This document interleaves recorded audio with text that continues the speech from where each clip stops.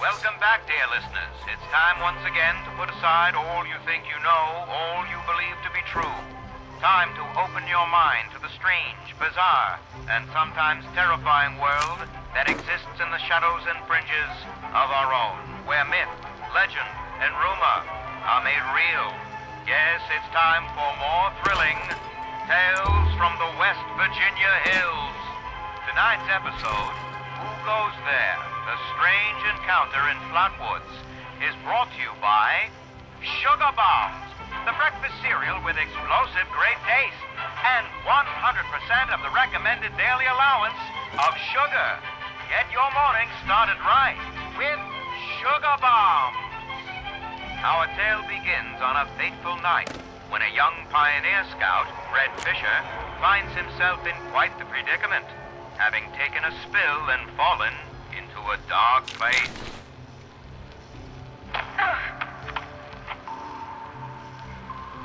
Where am I?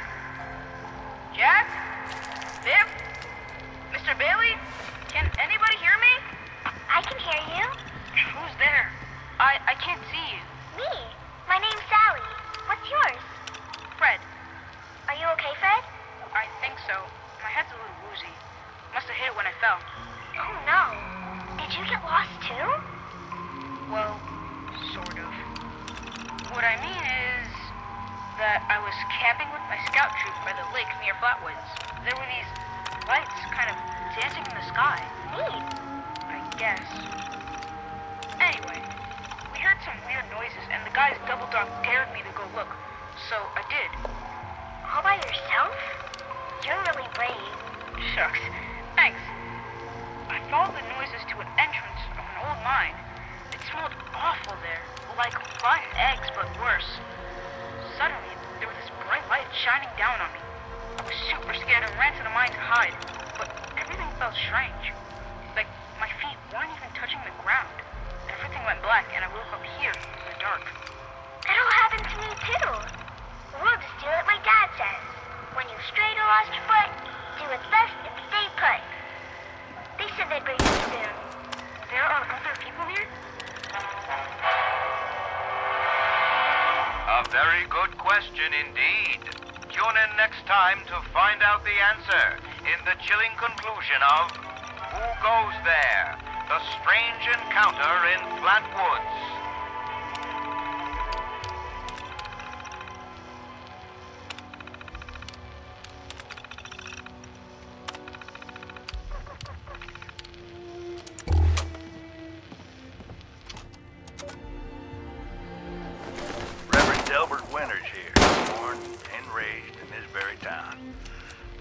Church to the responders for their outpost here, and you're welcome. The responders are on a true mission, you see, helping folks through thick and thin, till the heavens open up again and take us all up anyways. When this all happened, I figured like most it was time. This was the end, but it wasn't, was it? We're still here. At first, I thought it was a mistake, that we was missed, forgotten. Maybe we did some wrongs. Didn't give enough to charity, maybe. Didn't praise his name, even in the worst of times. Maybe thought some things that ought not to be thought. So I asked how? Why? I fought your wars on Earth. I'm ready to fight them up there by your side. Then, in my despair, I saw some survivors eating raw rat carcass behind a dumpster. You ought to cook that first, I warned them. Seemed obvious. We tried but got sick, they said, covered in their own filth. I realized right then and there that I was being tasked. From then on, I built kitchens, cooked good food, fed anyone who walked up with an empty belly, and I was thankful for my task in life. Thankful.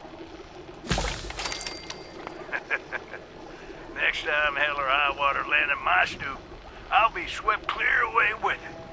But until then, let's share a home-cooked meal together, all right?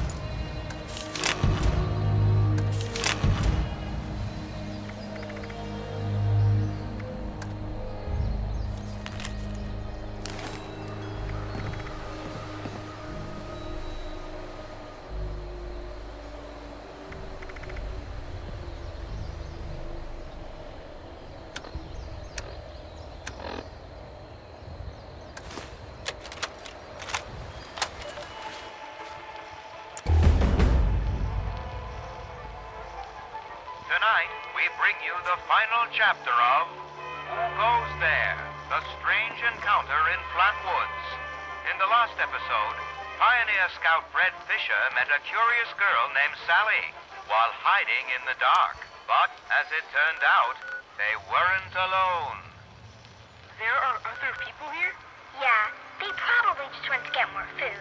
They'll be back soon enough. You can wait with me, and they'll give you food too. You just have to do what they want. What do you mean? When they want to play games with you. Games? What kind of games? I'm still learning the rules. Mostly, they're kind of boring, and only hurt when they use the needles. Needles? Yeah, you know, like at the doctor. This doesn't sound like any game I know. It sounds downright awful, and these people sound really bad. We have to get out of here. No, stay put, stay put, stay put, stay put. Okay, stop screaming. Ah, the light. It's so bright. That's where they come in to bring food, or when it's time to play. Sally, what's that helmet thing you're wearing? It looks like it's screwed into your head. Time to play. Time to play. Sally, Time what's wrong? to Why are you acting like that? Time to play. I see them now. Time to They aren't human at all. time to No, stop! Let me go! Sally, help me! I don't want to play! I don't want to play any games! No! Fred Fisher was found days later, wandering by the river outside Flatwoods. He was disoriented, but unharmed, save for 2 small wounds on each temple. To this day, Fred is convinced his strange encounter was real, and even continues to search high and low for a missing girl named Sally, whom he swears he met. So I leave it to you to decide, dear listeners. Was this simply the wild imagination of a frightened boy lost in the woods? Or was Fred Fisher, in fact, abducted by brainwashing aliens from outer space? Be sure to tune in next week for another thrilling chapter of Tales from the West Virginia Hills.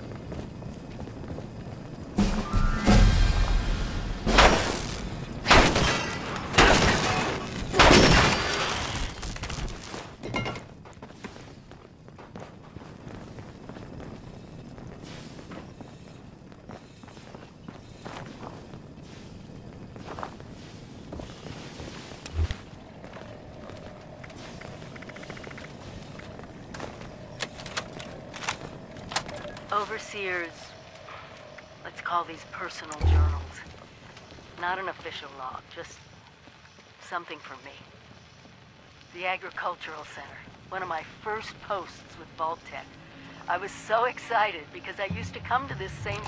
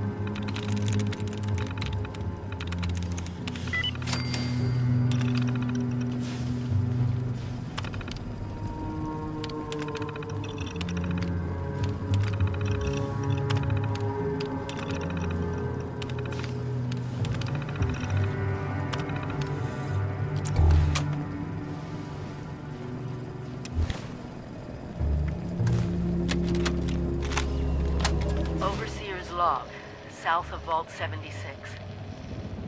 I knew this wasn't going to be the Appalachia I remembered, but... Mutated Interview 2.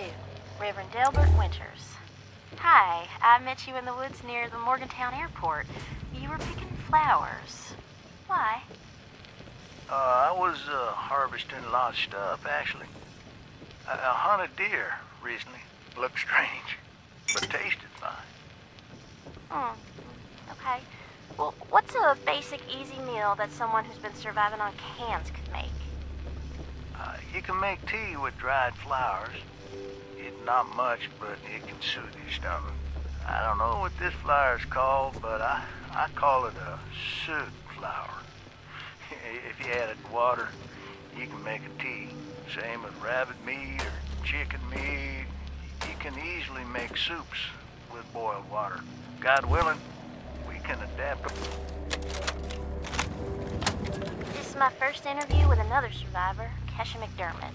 She found me trying to break into a Nuka-Cola machine and showed me a different way. So, Kesha, can you tell us a bit about how we can make sure our water is safe for drinking? We'll try to keep it to the basics for training purposes. Oh, it's not complicated, really. Find water and strain out any big particles and chunks. Then, boil it in a pot over an open fire for a minute or two, then let it cool. Should be fine. Like making tea, right? Uh-huh. You joined the responders a while ago and helped develop a program to train volunteers. So, were you a survivalist prior to all of this? You could say that. I taught high school kids. I used to talk about this very thing to them. Practical application of the sciences. It's fascinating, but you never realize how important some things will be down the road, do you? I guess not. So if we were students of yours, what would you tell us about the world now? How can we survive? That's a good question, Dasa. Well, I will tell you all to remain calm and survive. The first thing you need to do is get yourself some clean drinking water. It's likely all you'll find is dirty water, but that's okay. We can fix it. Dirty water carries a small chance of disease, and it's a bit radioactive. You'll probably survive if you drink it, but you shouldn't take that risk. It's better than toxic water or nuclear waste, though, which are both very harmful and should be boiled thoroughly first. Got that, Dasa? Yes'm. Contaminated water should be boiled. Okay, that sounds easy enough. So, boiled water is safe? It's mostly safe, but still a bit radioactive. What you really want is purified water.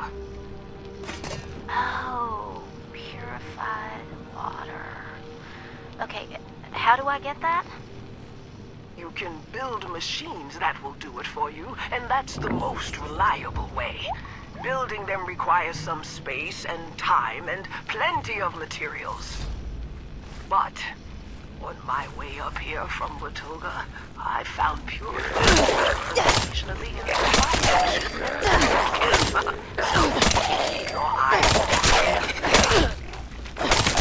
If I boil water, and that's mostly safe, aside from a teensy bit of radiation, what about tea? Most folks around here are...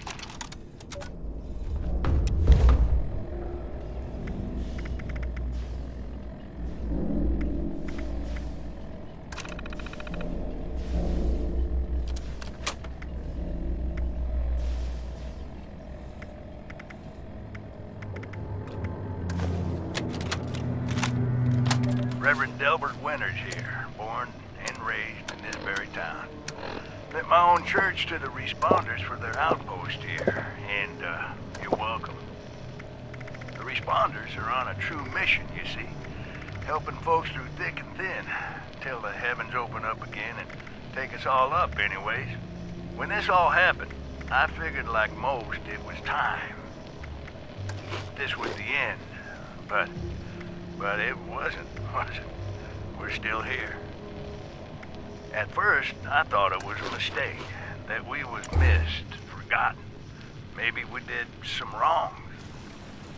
Didn't give enough to charity, maybe. Didn't praise his name, even in the worst of times. Maybe thought some things that ought not to have been thought. So I asked him. I asked how. Why? I fought your wars on Earth. I'm ready to fight them up there by your side. Then, in my despair, I saw some survivors eating raw rat carcass behind a dumpster. You ought to cook that first, I warned them. Seemed obvious. We tried but got sick, they said, covered in their own filth.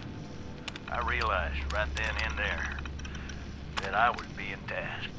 From then on, I built kitchens, cooked good food, fed anyone who walked up with an empty belly. And I was thankful for my task in life. Thankful. Next time hell or high water land in my stoop, I'll be swept clear away with it. But until then, let's share a home-cooked meal together, all right?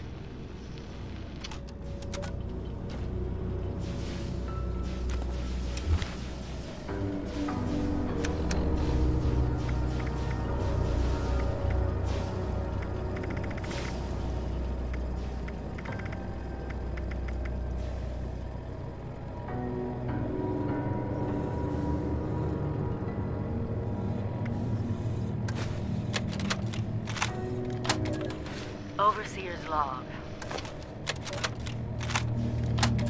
We call it the Great War now. It's not been long and things have been rough. Welcome to Survivor Stories. I'm Dasa Ben-Ami, a responder. I've been working with the responders for a couple of years now. I'm from Charleston originally, so it was easy to join up. What wasn't easy was the work. Rebuilding Appalachia from the rubble while survivors flock to us regularly from all over. So many have come and gone. Their stories untold. Their names.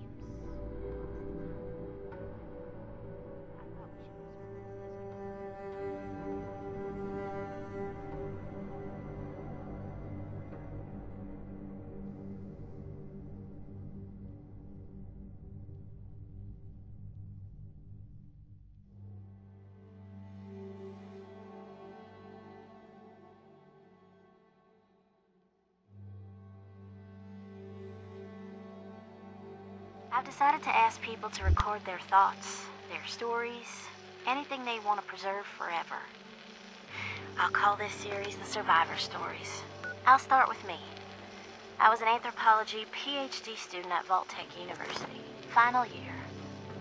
I was printing my thesis when I heard the sirens. I thought for sure my father, a Vault-Tec employee, could take us all with him, but only 2 reservations came through.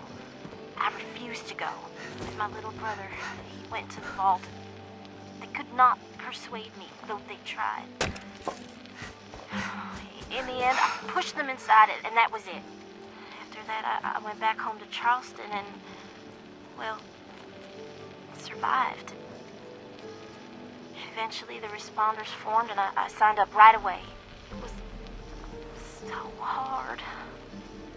The flood was devastating. Relocating to Morgantown Airport and now Flatwoods has been... I remain optimistic. Been with them now for, I guess 2 years. We have big plans. We can do so much to help. Maybe, just maybe, we can rebuild enough to be okay. And in the meantime, I will continue to record stories of survivors when I can. We are your history. This is Dasa Ben-Ami, signing off for now.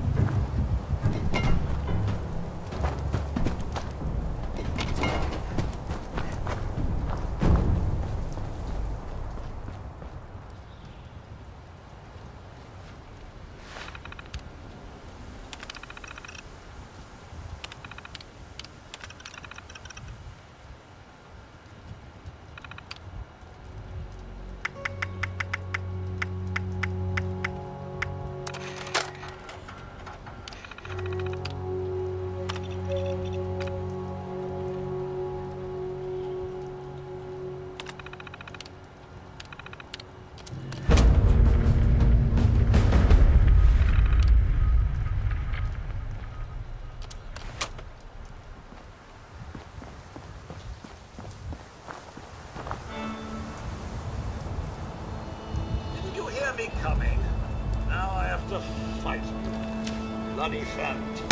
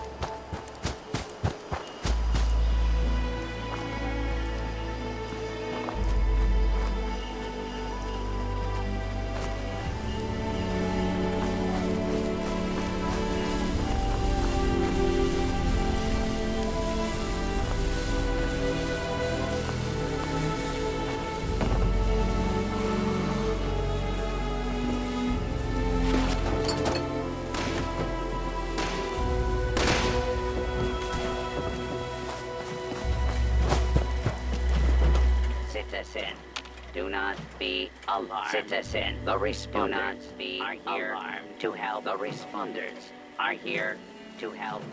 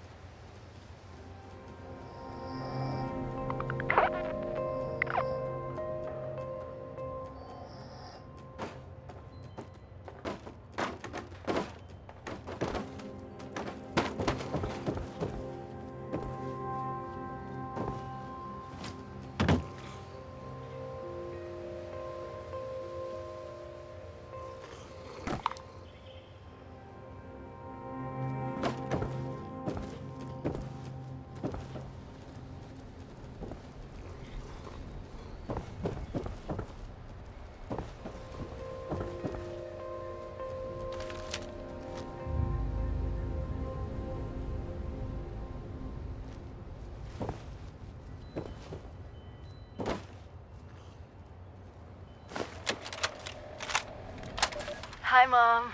Hi, Dad. I'm home. I'm sorry it's been so long, but I couldn't get away. I know neither of you is around to hear this, but I miss you. I miss watching Dad grade papers on the living room table. I miss the three of us huddled around the room, listening to the silver shroud. Dad, you were right about what living underground would really be like. 25 years locked in with the same people was a challenge. But watching them pair up, get married, have children, well, I think I got to know a little bit of what you and Mom were always telling me. Well, since I'm doing this whole trip down memory lane, maybe a walk over to the old high school is in order.